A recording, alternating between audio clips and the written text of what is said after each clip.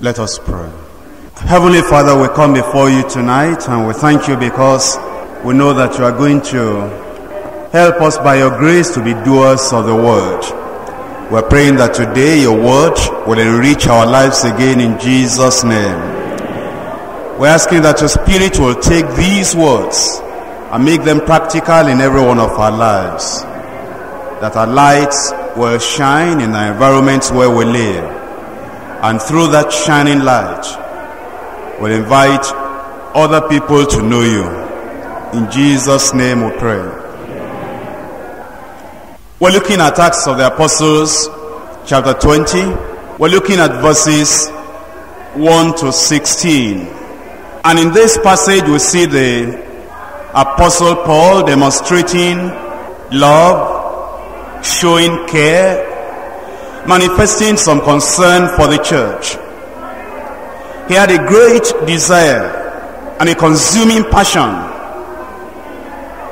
a continuous concern to see that people got saved.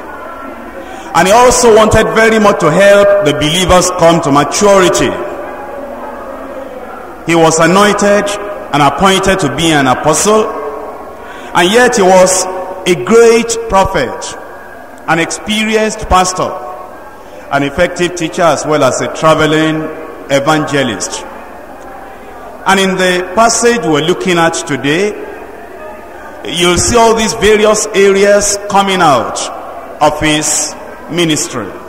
An apostle, a prophet, a pastor, a teacher, and an evangelist. I've divided the passage into 4 sections. You'll see Paul encouraging the saints. You'll see him evangelizing the cities. You'll see him edifying the church. And you'll see the extensive service that he carried on in this passage, as well as throughout his ministry for the Lord here on earth. Let's just look at verses 1, 2, and 3. Acts chapter 20, verses 1, 2, 3. And after the uproar was ceased, Paul called unto him the disciples, and embraced them, and departed for to go into Macedonia. And when he had gone over those parts, and had given them much exhortation, he came into Greece, and there abode 3 months. And when the Jews laid wait for him, as he was about to sail into Syria, he purposed to return through Macedonia. From the very beginning of the Christian life of Paul the Apostle, he had a fairly good idea as to what the Lord wanted him to do. He knew that he was to preach the gospel. He knew that he was to make the light of the gospel known to the people that were living in darkness. In Acts of the Apostles chapter 26, while giving his testimony, he made King Agrippa to understand that the Lord called him. And from that very first moment, the Lord had shown him that he will serve his generation by giving them the light of the gospel. Acts 26, from verse 13. At midday, O king, I saw in the way light from heaven, above the brightness of the sun, shining round about me, and them which journeyed with me. And when we were all falling to the earth, I heard a voice speaking unto me and saying in the Hebrew tongue, Saul, Saul, why persecutest thou me? It is hard for thee to kick against the pricks. And I said, Who art thou, Lord? And he said, I am Jesus whom thou persecutest. But rise, and stand upon thy feet. For I have appeared unto thee for this purpose, to make thee a minister and a witness, both of these things which thou hast seen, and of those things in the which I will appear unto thee, delivering thee from the people and from the Gentiles, unto whom I now send thee, to open their eyes, and to turn them from darkness to the light, and from the power of Satan unto God, that they may receive forgiveness of sins and inheritance among them which are sanctified by faith that is in me. Whereupon, O King Agrippa, I was not disobedient unto the heavenly vision. He knew that he was called of God, appointed of God, to serve the Lord, to preach the gospel, to bring light into the darkness of the lives of people. And immediately he started in that wonderful job. Here in Acts of the Apostles chapter 20, we're told after the uproar had ceased, he had faced some multitude in riot at Ephesus. In fact, later he said that he fought with those human beings that were like wild animals at Ephesus. But then he did it for a good purpose. He had to fulfill his ministry. He endured hardness as a good soldier of Christ. Now after that uproar, that riot, after the trouble in Ephesus, the great persecution and opposition to the way, he didn't say, well, I must have to take it easy now. I must have to rest. I don't think I'll be able to go on. No, he said, necessity is laid upon me. I must preach the gospel. And so we're told in verse 1 of Acts 20 that Paul called unto him the disciples. He called unto him those disciples so that he could encourage them, so that he could give them more of the word of God. He could tell them to keep on holding on to the Lord. And he did it with all his heart in wanting to encourage them. He called unto him the disciples, and then he embraced them. He showed affection to them. He showed his love to them, ready to depart, to go to Macedonia. Then we're told in verse 2, when he had gone over those parts, he went from place to place, encouraging the believers, edifying the believers, and then he had given them much exhortation. Everywhere he went, he gave them the word of God. And in exhorting them, the exhortation was mainly that they will hold on to the Lord. They will cleave unto the Lord. In Acts of the Apostles chapter 14. Acts chapter 14. Verse 22. Confirming the souls of the disciples and exhorting them to continue in the faith, and that we must, through much tribulation, enter into the kingdom of God. Paul wanted to see the fruit of his labor, and everywhere he went, he encouraged the believers, exhorting them that they will hold on to the Lord, they will remain in the faith. Now what did he mean by that? Why did he have to go around those believers, exhorting them, encouraging them to hold on to the faith? Because he knew that the devil was in the world. And as the devil came to tempt the Lord Jesus Christ, so will he tempt everyone following the Lord Jesus Christ. And his exhortation was that they will completely separate from the devil and from the deeds of darkness, from the sins of the past, and they will cleave to the Savior, remain with the Savior, and they will not allow the flesh, they will not allow the devil, they will not allow the corruption around them, they will not allow the darkness around them to make them to leave the Lord, but they will remain with the Lord, cleave unto the Lord. Paul the apostle was not so much concerned about entertaining the believers, but he was concerned about they keeping on with the Lord. Paul the apostle, he knew that in the days in which he lived, that the people will have a lot of difficulties having to follow the Lord because of the conditions of the last days. And he had to tell them very seriously what will be happening in the last days. That there will be a lot of sin going on in the world. There will be increase in sin going on in the world. And he wanted these disciples to look up to the Lord because the time was short.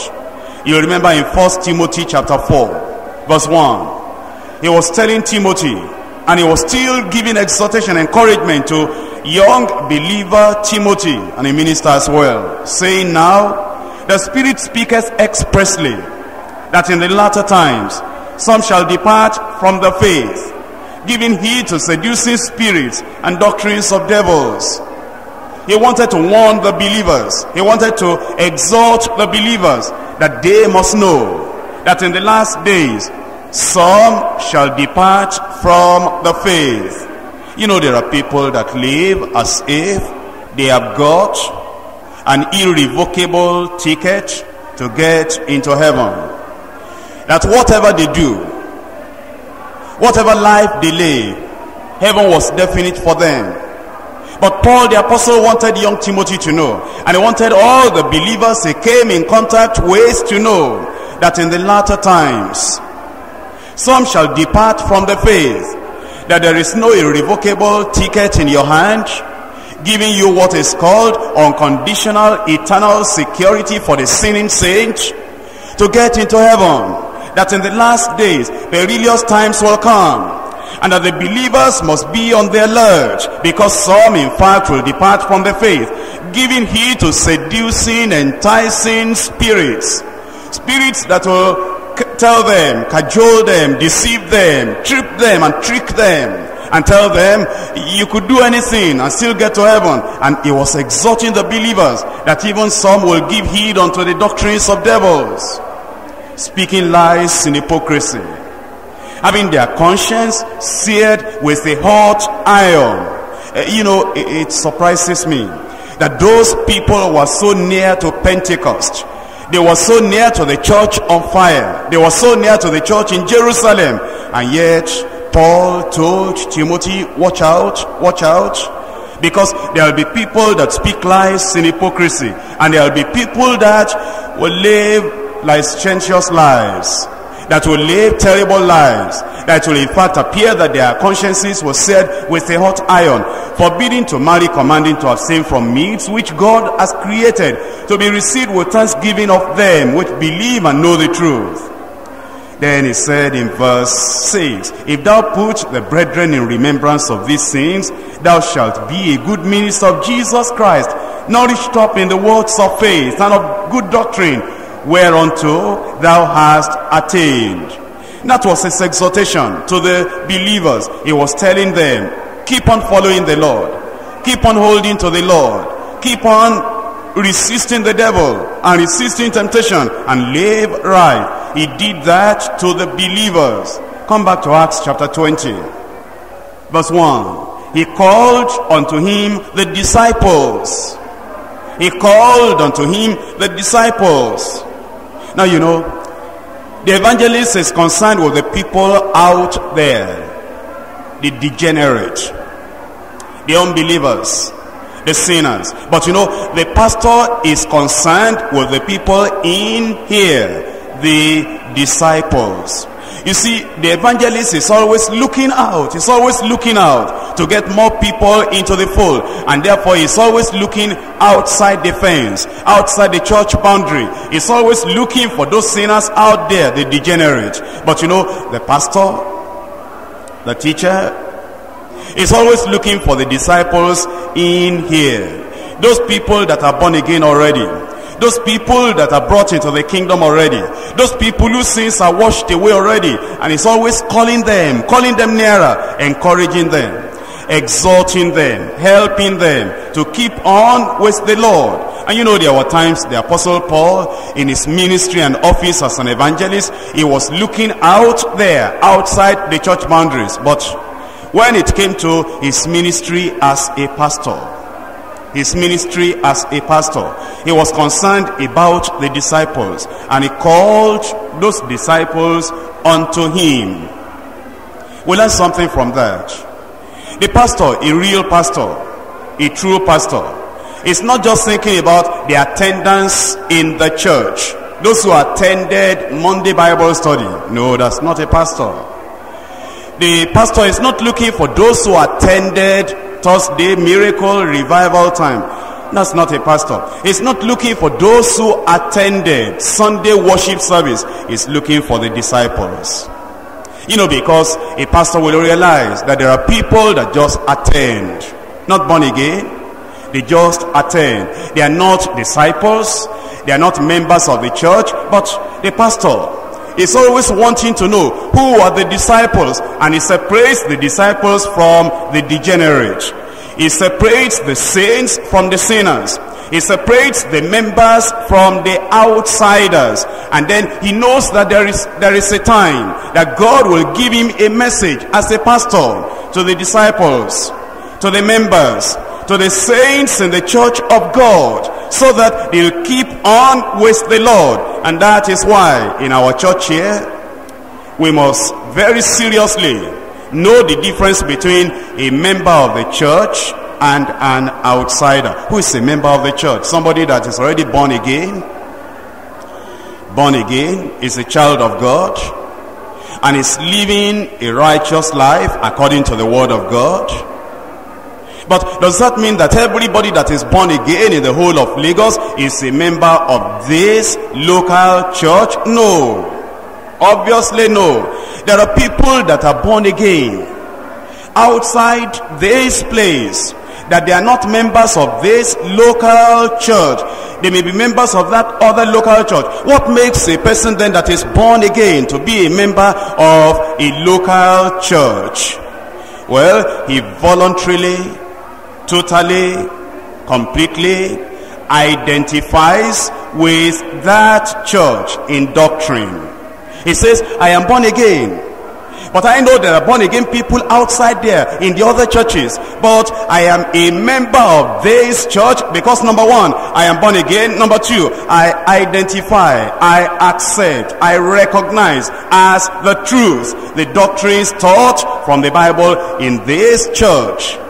I do not only recognize it mentally, but I go a step further.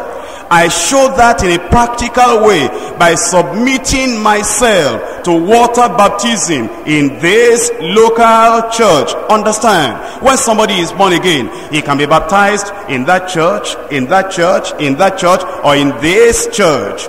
But he says, I'm born again here, and I've not done water baptism.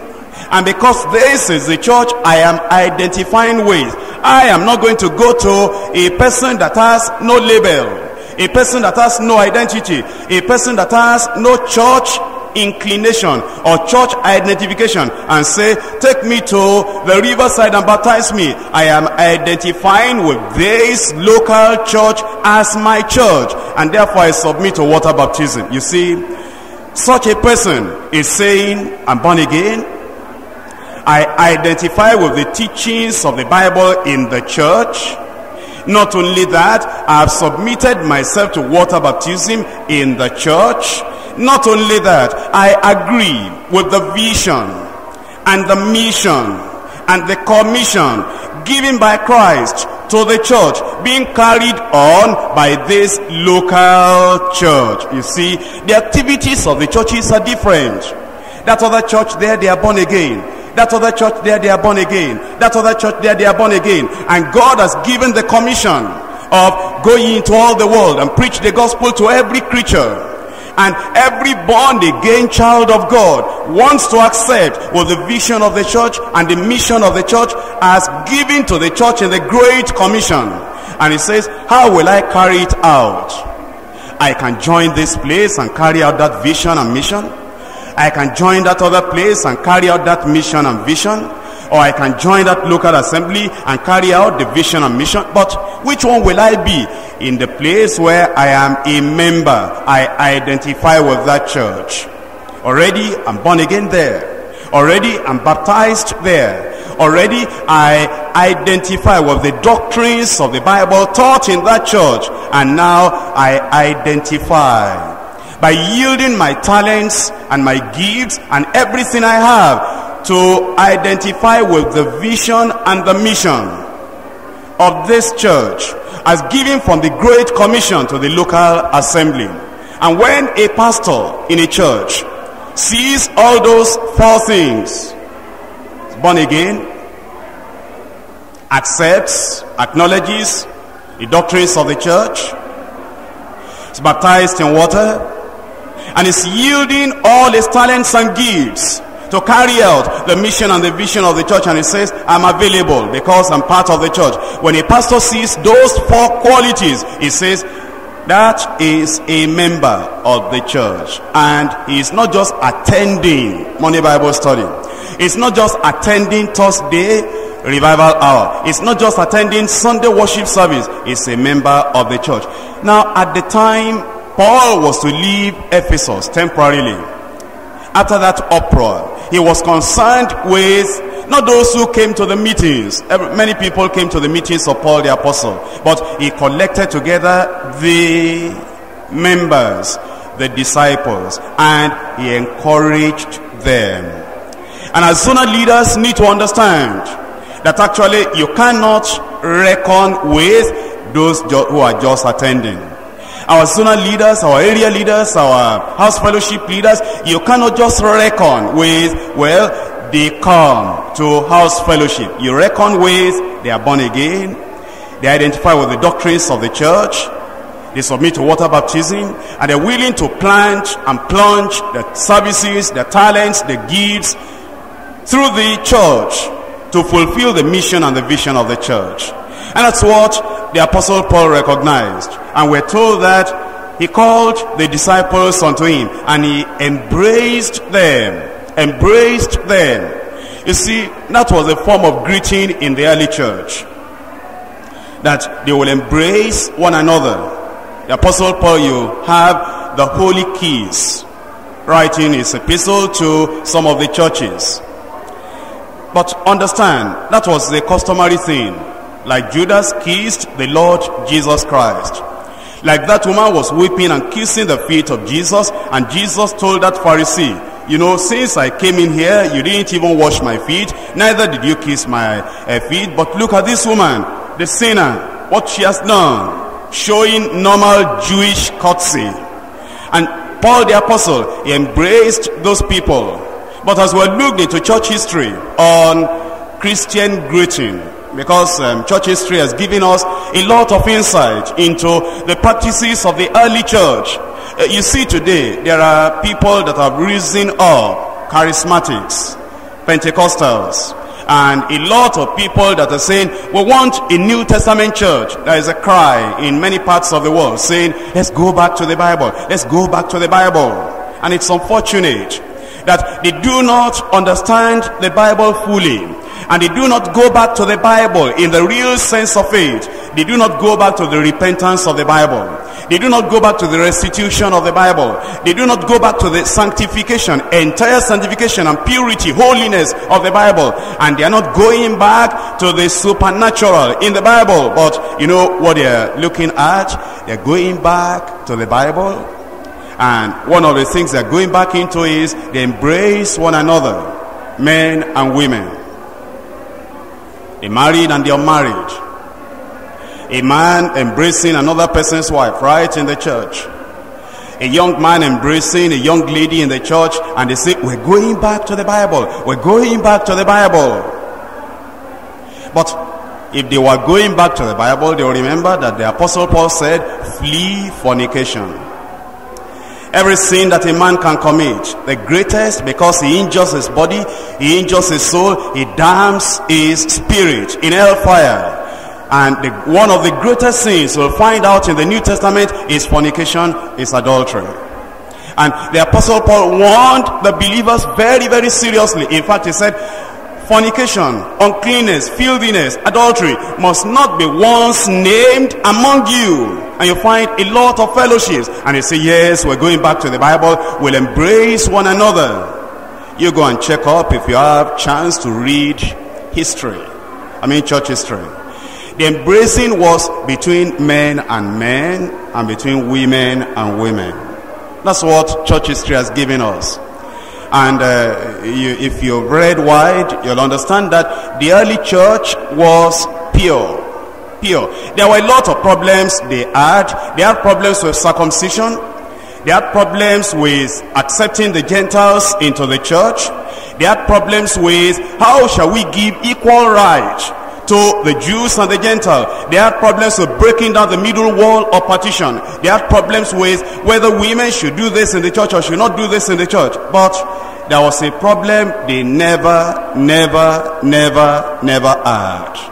Problems on circumcision, yes. Problems on Gentiles coming into the church, yes. Problems on what the Gentiles should eat, what the Gentiles should not eat. But there was a problem they never had. You never read of an apostle committing adultery. They never had that problem. Paul, Peter, James, John, you never read of a deacon in the church. You never read of a minister in the church committing adultery. Problems, administration, organization, all right. Problems in circumcision, all right. But you never read of fornication and adultery with those apostles. But what do we find out from the charismatics today? Let's go back to the Bible. Let's go back to the Bible. And all they see in the New Testament, they won't see the holiness. They won't see the sanctification. They won't see purity of life. All they want to see is Paul embraced them. No. He wasn't embracing another person's wife. He wasn't embracing those young ladies. He was a man that said, you know how holily and righteously and unblameably we walked among you that believe. And he said, be ye followers of me. And so we understand that Paul the apostle, he manifested love to those disciples.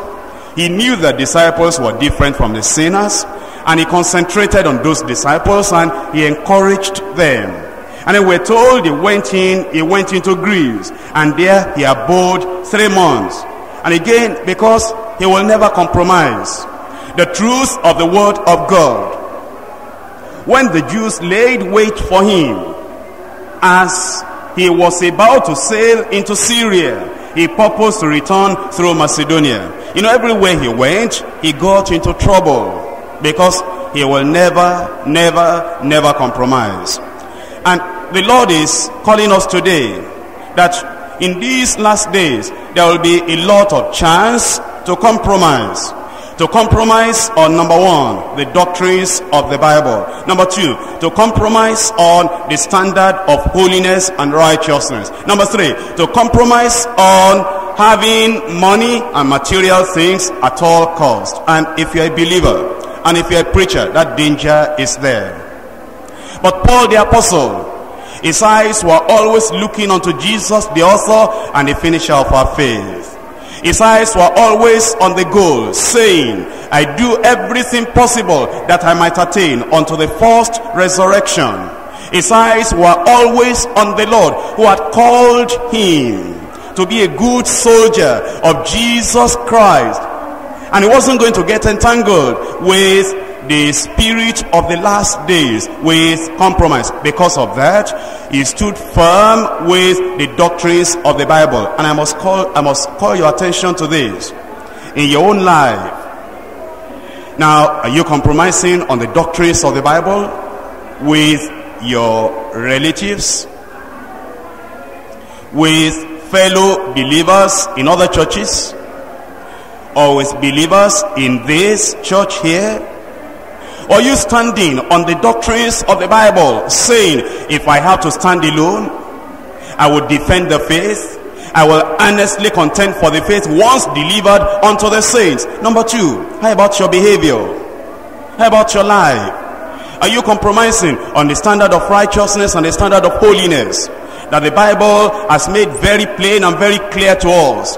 Are you able to stand your ground and say, this is the word of God and this is where I stand according to the teaching of the word of God? You see, Paul the apostle, he recognized that if he was going to please the Father, if he was going to please God, he must stand uncompromisingly on the doctrine. Number two, he must stand uncompromisingly on his life, his behavior, then on having money and material things. You know, this world, we used to say that the people of the world are running after the mirage of life. We used to say that.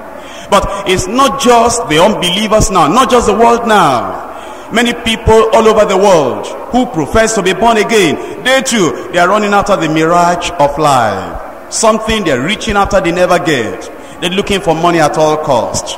They're looking for material things at all costs. And they do that to the point of compromising their faith. And they marry that man and have money and have material things. They'll compromise their faith.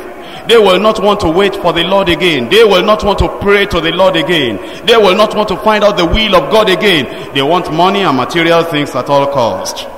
And there are men that will do that in business. They profess to be Christians, but they wouldn't be concerned about the deep things, the deep truths of the Word of God. They want that promotion at all cost, that contract at all cost, that money at all cost, because of the spirit of the last age that has come into them. But Paul the Apostle, he was exhorting those people to stand firm for the truth and stand for the faith, the doctrine, the life, then your relationship, your attitude to money and material things.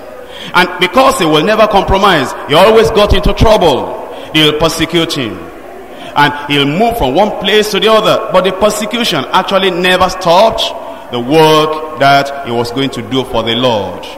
And you must check up your own life again.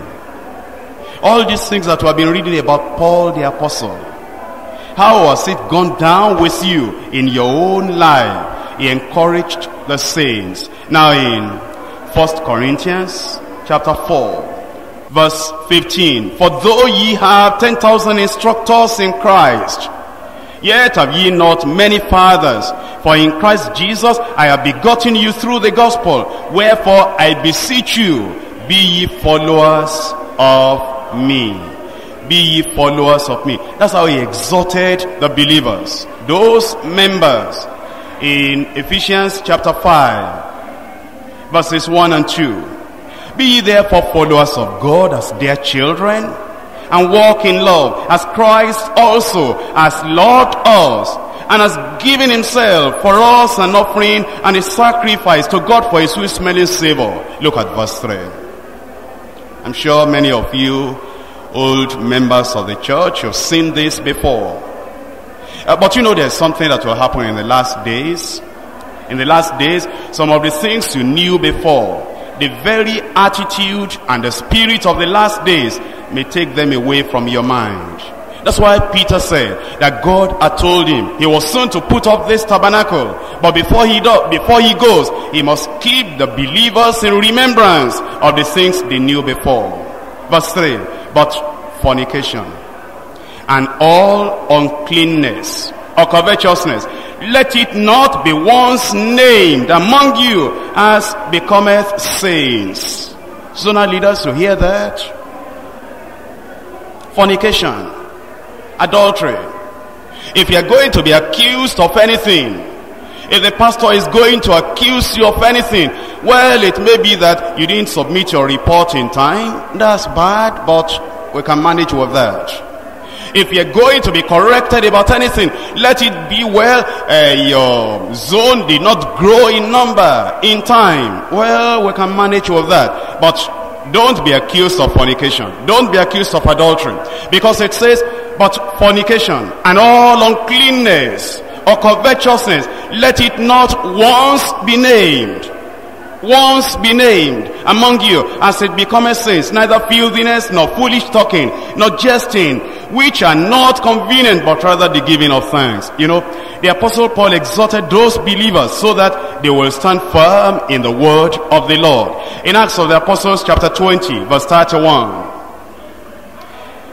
Acts 20:31. Therefore watch and remember that by the space of 3 years I cease not to warn everyone night and day with tears. Paul exhorting, encouraging the saints. Now Acts chapter 20 from verse 3 to verse 6. Acts chapter 20 from verse 3 to verse 6. And there he abode 3 months. And when the Jews laid wait for him, as he was about to sail into Syria, he purposed to return through Macedonia. And there accompanied him into Asia, Sopater of Berea, and of the Thessalonians, Aristarchus and Sedeucus, Secundus, and Gaius of Derbe, and Timotheus, and of Asia, Tychicus, and Trophimus.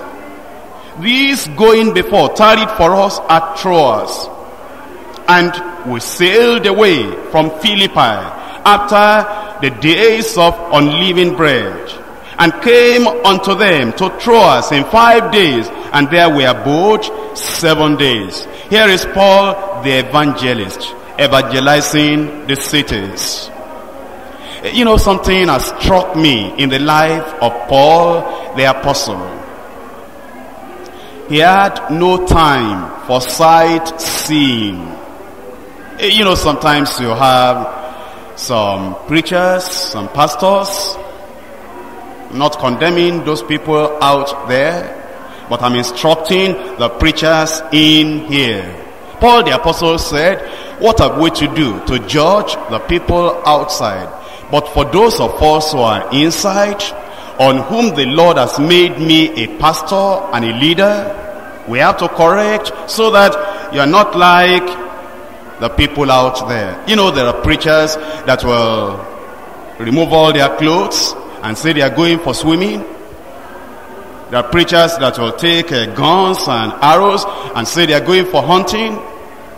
There are preachers that will, you know, just spend hours and days on sightseeing.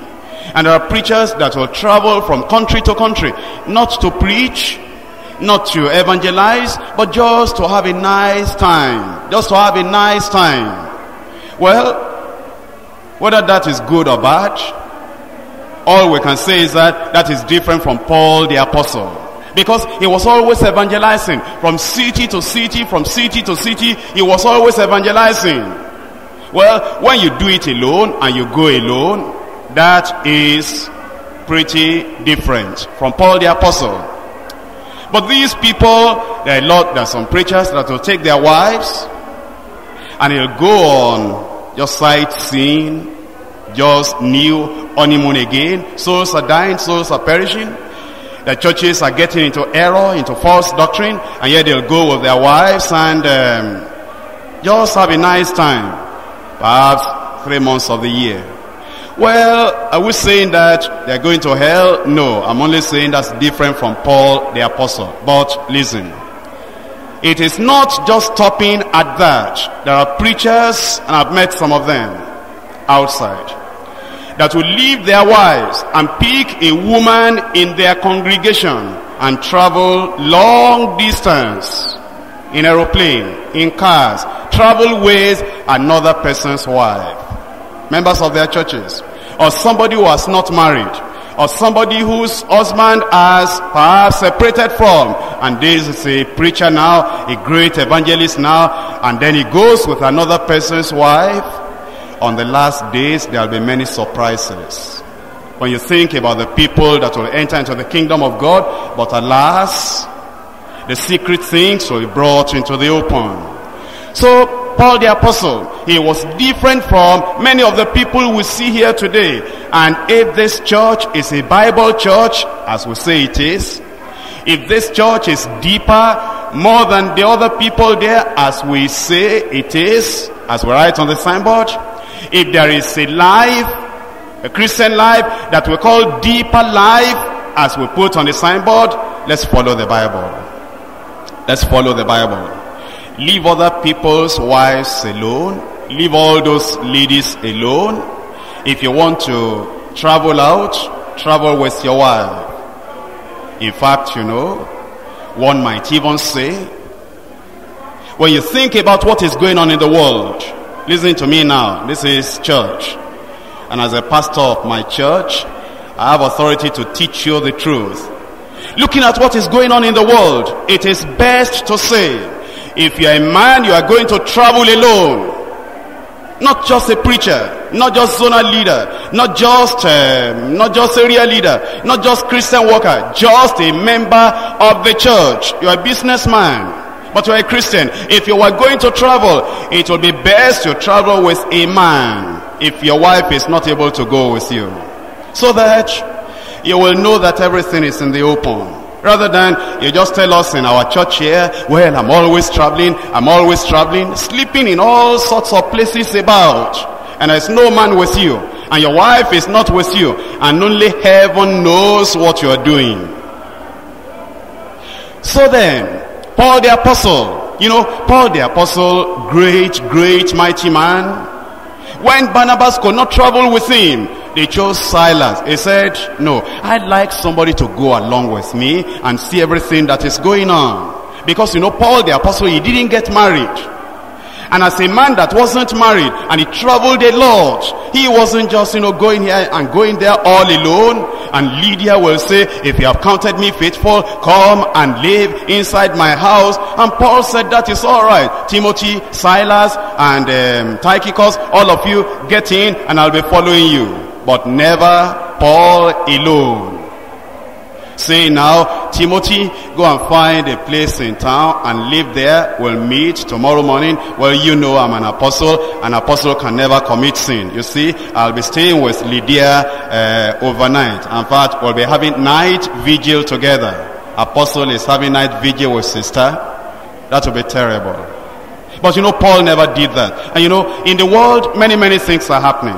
And that is why it's important for us to understand that if you are traveling all about, you're a businessman, you're a contractor, you're this, you're that, travel with your assistant, travel with somebody, not your secretary is a lady. And I hope if you're a member of this church and you're a secretary, I hope you never travel with a man.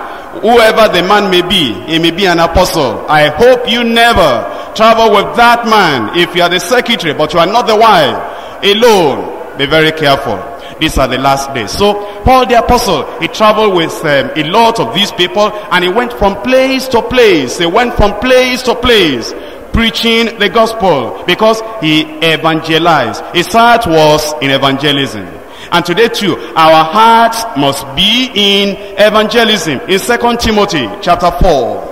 2 Timothy chapter 4 verse 5. But watch thou in all things, endure afflictions, do the work of an evangelist, make full proof of thy ministry. His heart was in evangelism, and he really evangelized from city to city. In Romans chapter 1 from verse 13. Now I would not have you ignorant, brethren, that oftentimes I purposed to come unto you, but was led hitherto, that I might have some fruit among you also.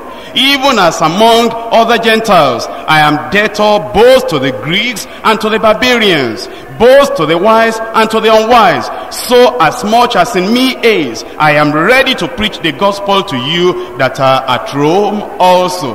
That's the heart of an evangelist. And that was the heart of Paul the Apostle. And we who have received the commission from the Lord, who have got the vision to evangelize, the mission to evangelize, that is what we must do today. In 1 Corinthians chapter 9. 1 Corinthians chapter 9, verses 16 and 17. For though I preach the gospel, I have nothing to glory of, for necessity is laid upon me. Yea, woe is unto me if I preach not the gospel. For if I do this thing willingly, I have a reward. But if against my will, a dispensation of the gospel is committed unto me. Now when this ministry started, Deeper Christian Life Ministry, we were serious on evangelism. And we are still serious on evangelism. Now we expect every believer to evangelize, to win souls, to talk one to the other, and bring sinners to the fold, of the cross. But now we have expanded our outreach in evangelism. Originally for years, it was just person-to-person evangelism, person-to-person evangelism, and boss evangelism. But God has led us into various types of evangelism, and we thank God for the fruit that God is bringing up in the church. We've gone into crusades. We've also evangelized through the media, radio, newspaper, television. And we thank God for the many people that have come to the Lord as a result of these various types of evangelism. I pray that this revival fire, this evangelism zeal will never die off from us in Jesus' name. But everywhere we go, everywhere we are, we'll be able to stand and we'll be able to declare that Jesus Christ is the Savior of the world. But it's not only to stand and declare it. We must be able to declare it in the wisdom of the Lord. Because it takes wisdom. In fact, the Bible says, he that winneth souls is wise. And we must have the wisdom of the soul winner, the wisdom of the evangelist. Not only the message, not only the wisdom, but then there must be the power to go along with it. The evangelist in the early church was a man of power as well as a man of persuasion. With the preaching of the word of God, he persuaded the people to come. But with the power of the miraculous, he compelled the people to come. The preaching persuasively, the power compelling them to come. And today, it must still be in that same way as a church, that we must bind together in the power of God so as to get the work done. Now the Lord has been helping us to get this done. Then we must still unite together in prayer. We must still take note of the word of God that is the basis of the whole of the evangelism. And then whenever we evangelize, the follow-up must be sound. We must not be careless with the follow-up, because as I've told you, the Apostle Paul was concerned about the disciples, not just about the people that attended. You know, sometimes we give attendance and we say, well, at the crusade, Tafa Balewa, National Stadium, thousands, hundreds of thousands came. That's all right, but God is not interested in just the attending people. The attendance is interested in the people that eventually ended up becoming disciples and members in the church who are growing unto maturity. Then we look at Acts chapter 20 from verse 7. Acts chapter 20 verse 7. And upon the first day of the week, the disciples came together to break bread. The disciples came together to break bread. Paul preached unto them, ready to depart on the morrow, and continued his speech until midnight. That's referring to the Lord's Supper. You know, we've had difficulty getting through and having the Lord's Supper. We've got all the things ready. But then, the membership of the church should be well defined.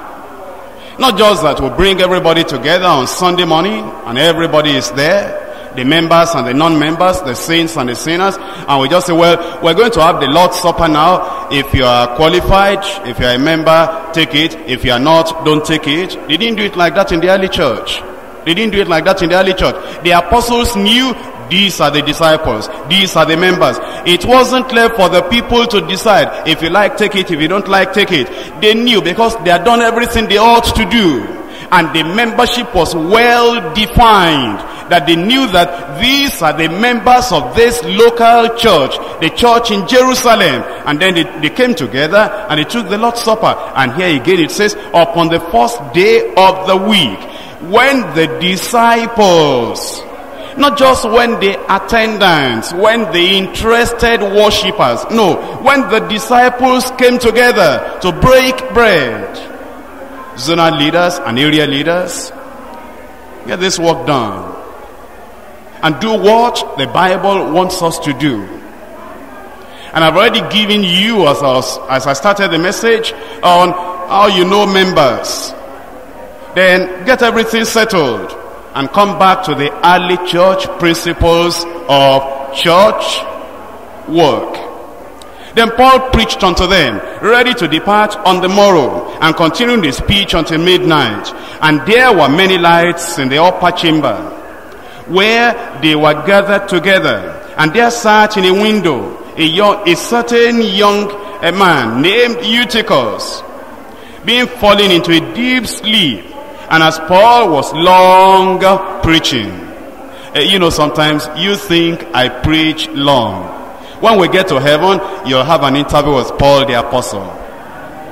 and ask him, how long did you normally preach? You know, sometimes you come and you are hearing preaching and we spent only 40 minutes, and then you are turning around your bench and you are changing your position and you are saying, when are we going to finish?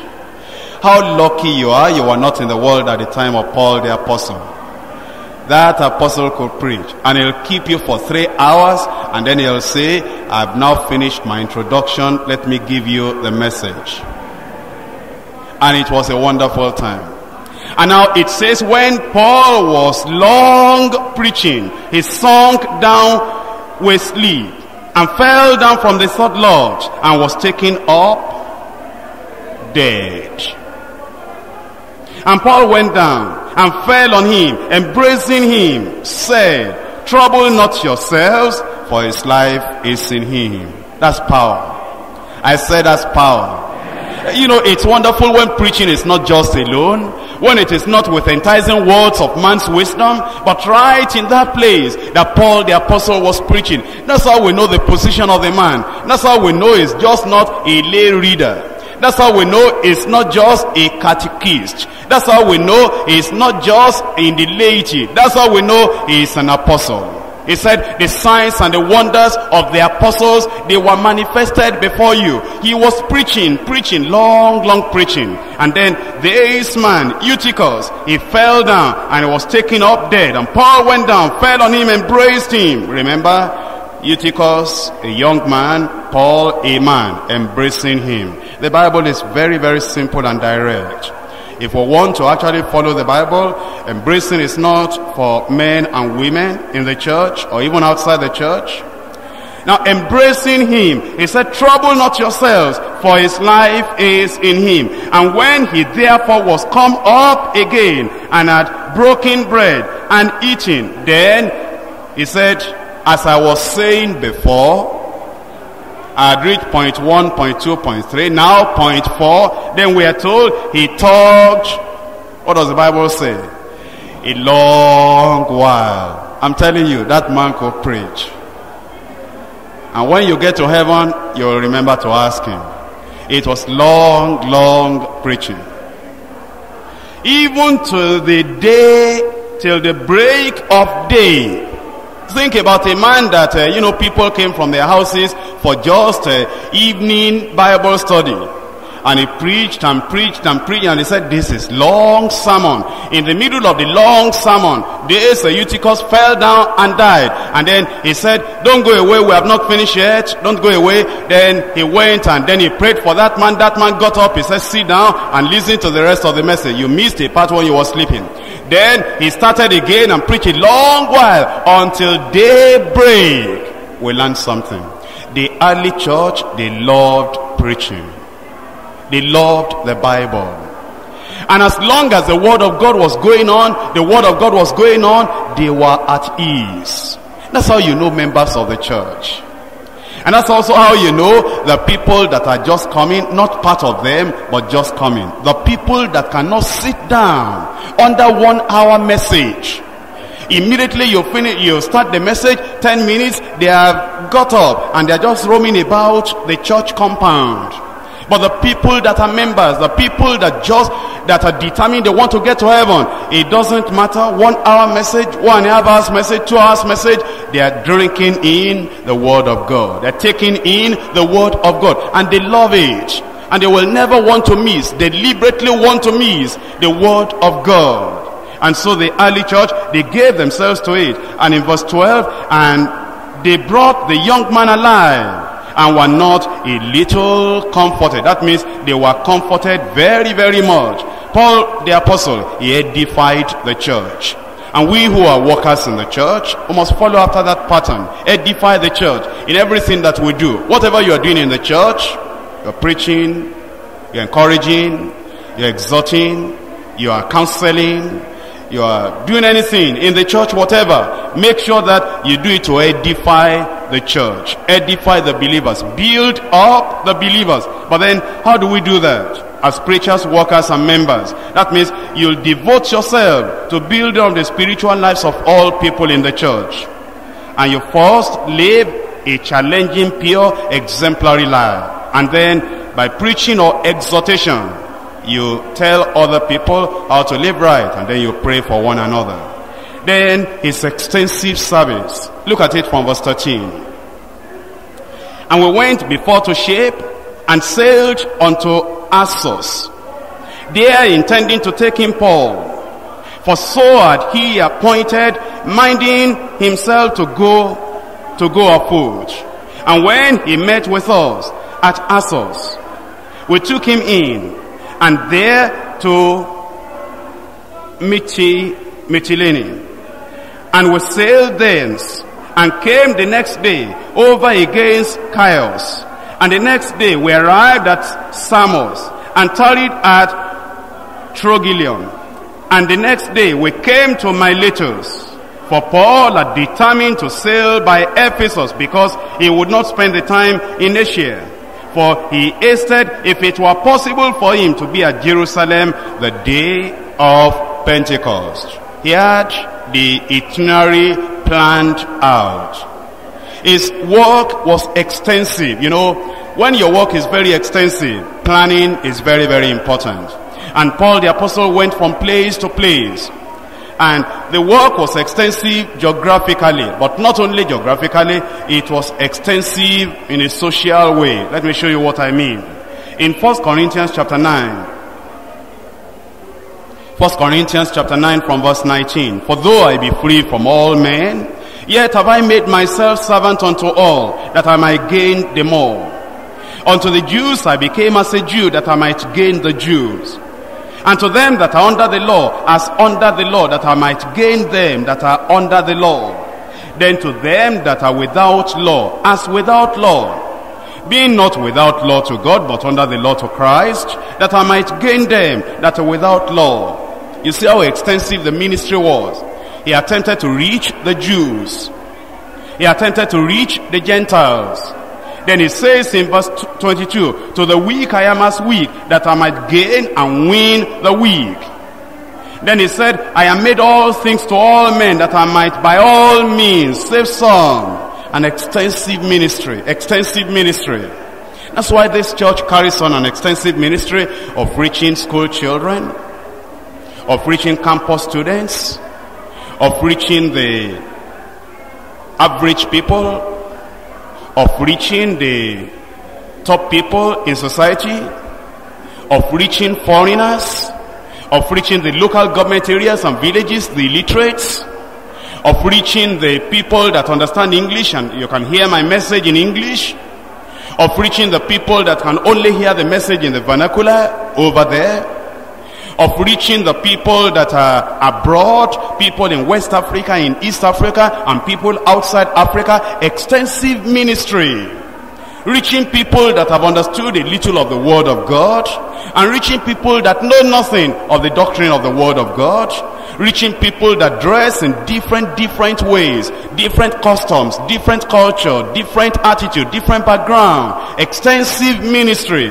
And since the ministry is as extensive as that, carried on by the Apostle Paul, that's why this church has a lot to learn from the ministry, from the outreach of the Apostle Paul. Then in verse 23, and this I do for the gospel's sake, that I might be partaker thereof with you. Then he says, know ye not that they which run in a race, run all, but one receiveth the prize, so run that ye may obtain. And every man that striveth for the mastery is temperate in all things. Now they do it to obtain a corruptible crown, but we an incorruptible. I therefore so run, not as uncertainly, so fight I, not as one that beateth the air, but I keep my body under, and bring it into subjection, lest that by any means, when I have preached to others, I myself should be a cast away. You know, when I hear an apostle, great apostle, talking like that, it makes me to want to just examine my life. It makes me to just want to say, well, not just activities alone, not just preaching alone. And I hope you do the same thing. That if Paul the apostle, a man that had gone to the third heavens, A man that had seen visions of the glories of the coming age. A man that has heard the very voice of the Lord Jesus Christ, resurrected Jesus Christ. A man that has had the revelation of the mysteries of the kingdom. A man that has been empowered to be an apostle, at the same time an evangelist, at the same time a prophet, at the same time a pastor, at the same time a teacher, at the same time a writer, at the same time somebody that was full of inspiration and full of the doctrines, deep doctrines of the church. A man that had intimacy with the Lord Jesus Christ. A man that could raise the dead. A man that could cast out devils. A man that could heal the sick. A man that could make blind eyes open. A man that could make the lame to walk. If that man will say, I run not as uncertainly, and I fight not as beating the air, but I keep my body under. Now if the apostle could say that, how about you? You shouldn't be careless, live your life in carelessness, and just say, well, just activities. As a Christian, as a worker, as a preacher, as a zonal leader, as a coordinator, as anybody, that you'll keep your body under and bring it under subjection, lest by any means, after you have preached to others and you have brought other people into the kingdom, then at last you'll be a castaway. How I pray for you that all these words you are hearing will get you closer to the Lord, will get you farther away from the devil, make you holier than you were before. But you have to do like the Apostle Paul, deliberately cut away things that will get you into sin, into evil, things that will get you nearer to the devil. You cut everything away, and all the time you put your body under. All the time you put your body under. You bring it under subjection, so that after this world of activities and preaching and praying and working for the Lord, you will not be a castaway. Let's rise up and pray. Talk to the Lord.